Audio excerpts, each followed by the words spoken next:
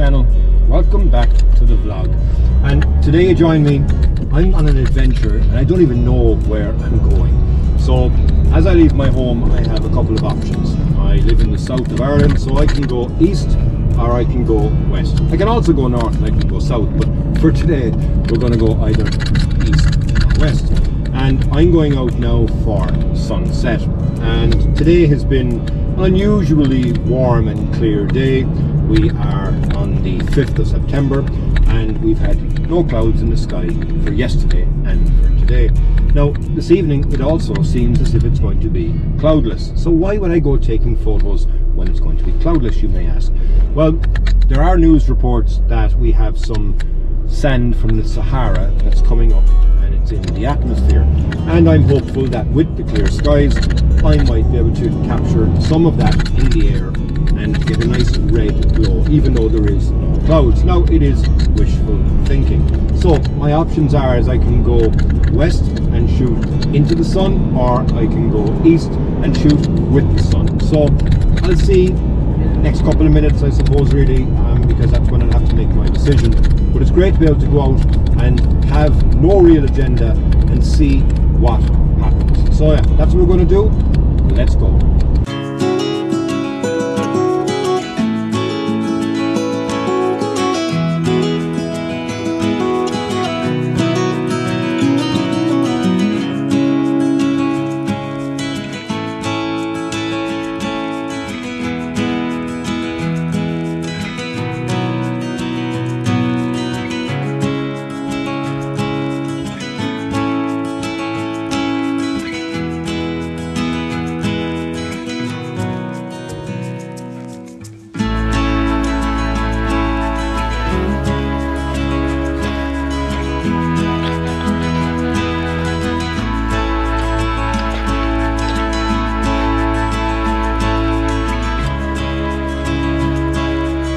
Well, I decided to go left in the end, and that's east for me.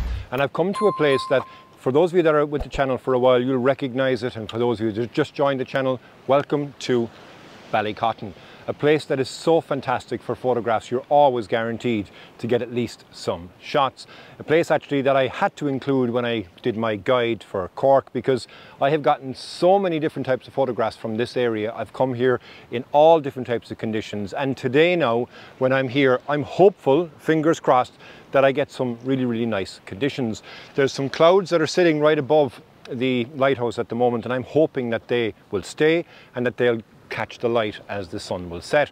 And like I would have said earlier on, I'm hoping as well for glimpses of that Sahara sand and dust that's in the higher atmosphere here. So if that catches as well, I should be in for a treat.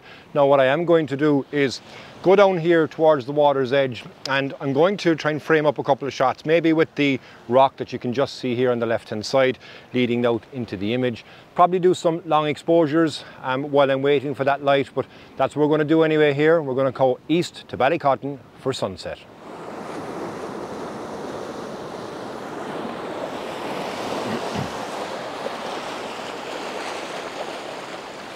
Now, grabbing my first shot here, I've decided to put on my 10 stop, and I'm getting a 20-second exposure, and that's smoothing out the water in front of me. There's not enough action there really for me to go for a relatively quick, like a half a second shutter speed. But as the tide is coming in, I imagine these waves, because every so often I do get some nice waves, so I imagine I'm going to end up changing to a half a second at some point.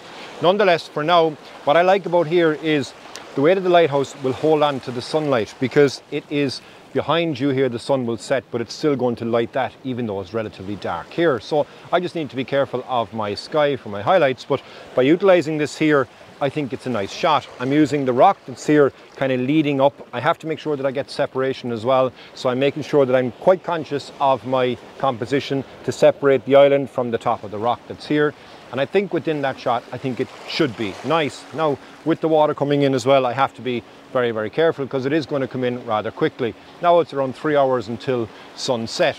High tide, but it's around an hour till sunset. So I'll be totally safe as it is, but I end up being pushed back anyway by the water which then is going to reveal more compositions as the water will hit the rocks that I'm standing on here, or where you are in fact as well. So yeah, I'll give you a look at this first shot anyway here now, and then we'll see what else I find here while we're waiting for, hopefully, this light to kick off.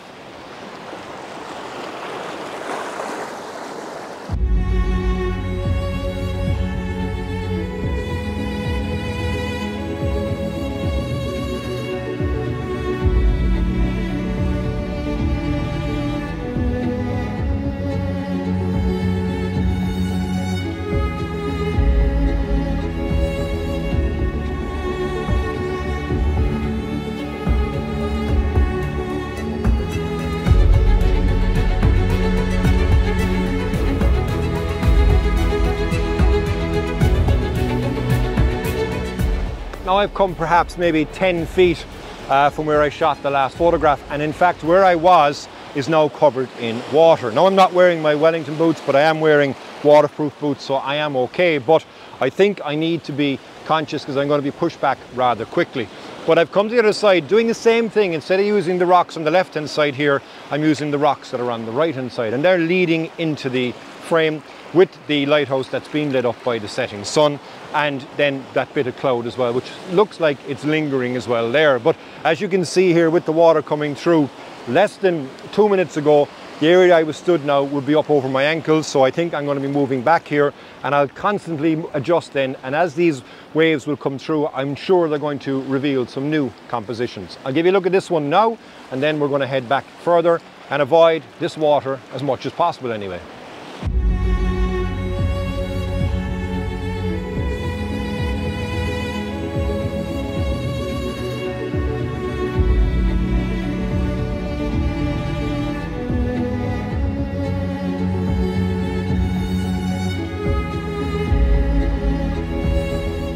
Now, something I like to do quite often is to not follow the rules. Now, I had a podcast around 2 years ago with Peter Everson, and he said something to me which has stuck to me ever since, and I've kind of claimed it as my own. So thanks, Maz, for that inspiration. But it's not rules, they're tools.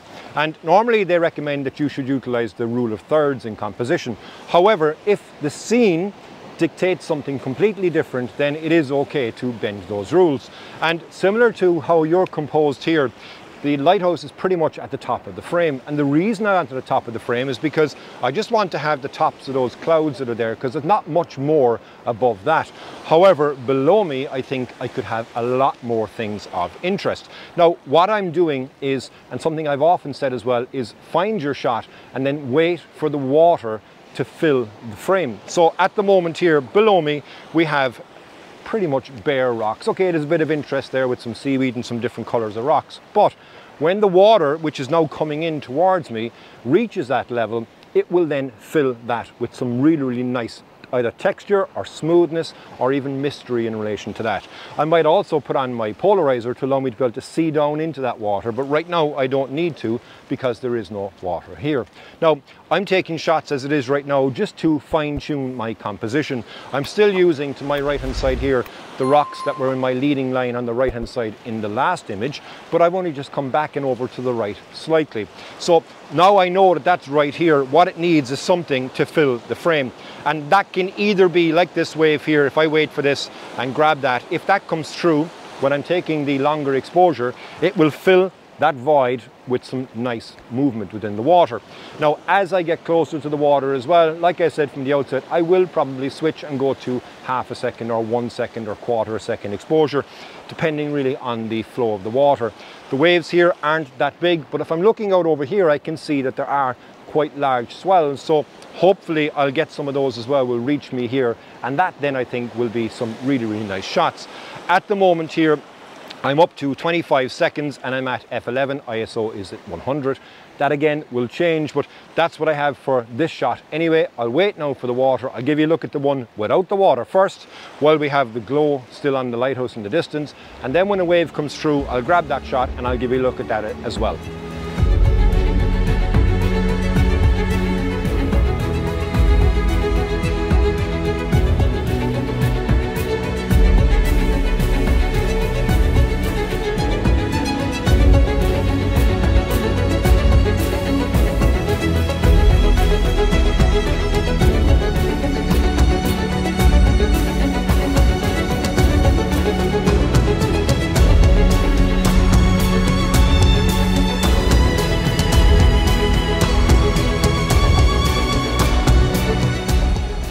as I would have predicted, as the water is coming in, it is creating and unveiling new compositions along the way. And just here, there are some rocks that have like a spine that's leading out towards the lighthouse.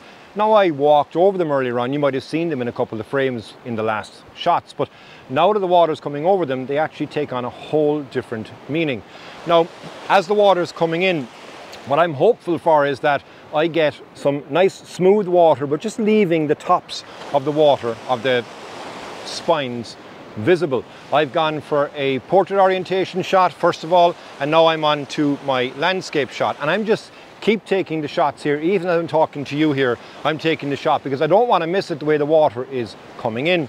The area that I was in first and foremost now is knee height, and I would be getting soaked.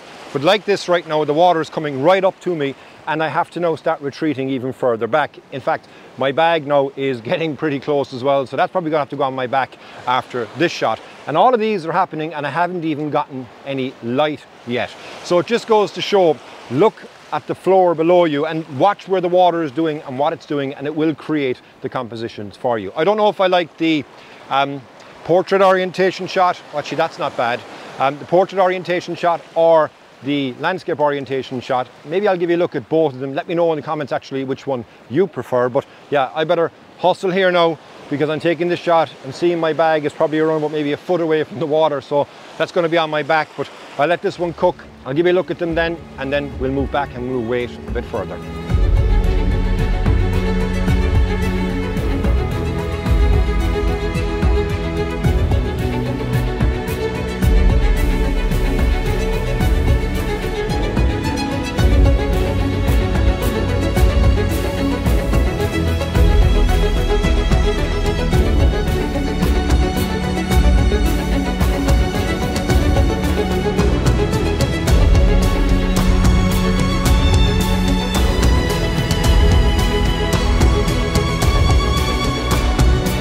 If you're anything like me, you know that Ireland is a photographer's dream come true.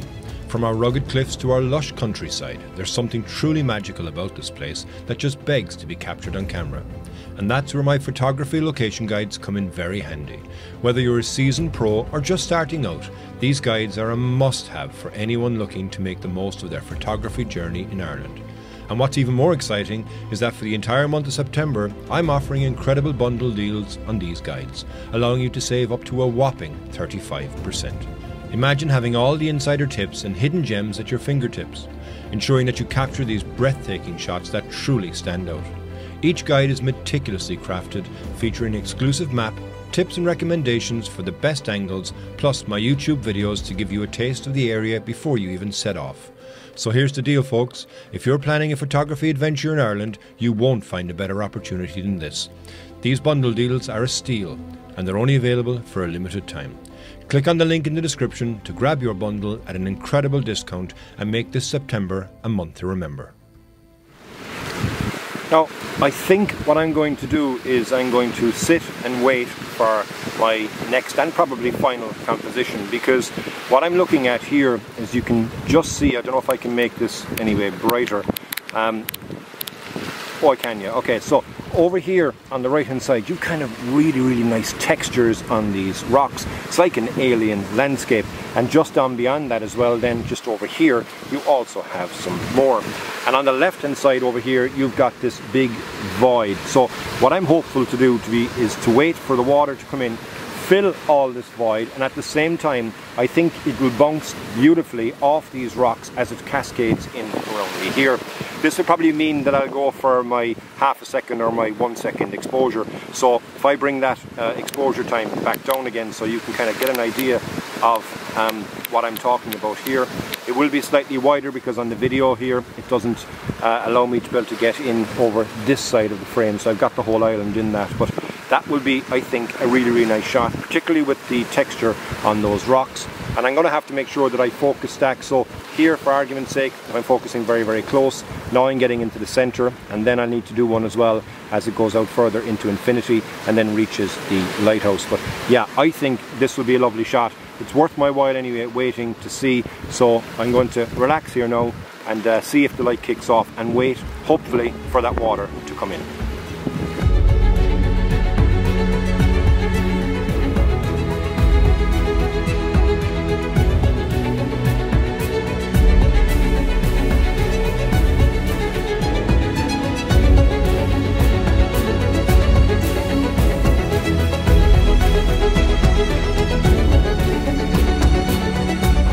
Okay, so the water now has started to come in here. I'm starting to get this area anyway closed off by a bit of flow in the water, but I'm not getting it over the rocks fully yet.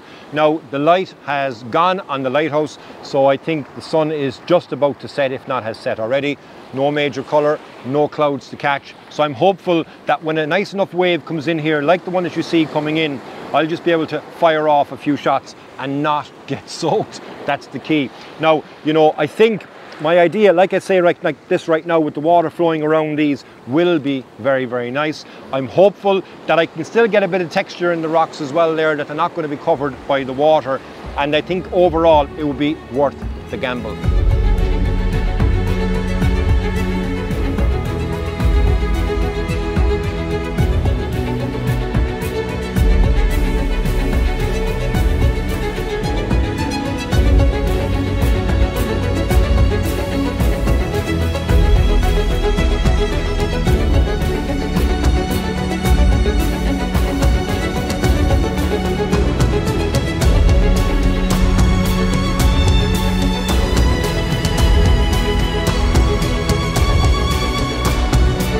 So, an absolutely excellent evening out for today. I hope you enjoyed coming along on the journey with me. If it's your first time on the channel, I'd really appreciate if you hit that subscribe button, give me a like, give me a comment. And if you want to watch another video or another episode, I'd recommend this one here. And I think now, yeah, I'm going to get this shot, but yeah, I recommend this one here. And until the next time, Slán go fóill.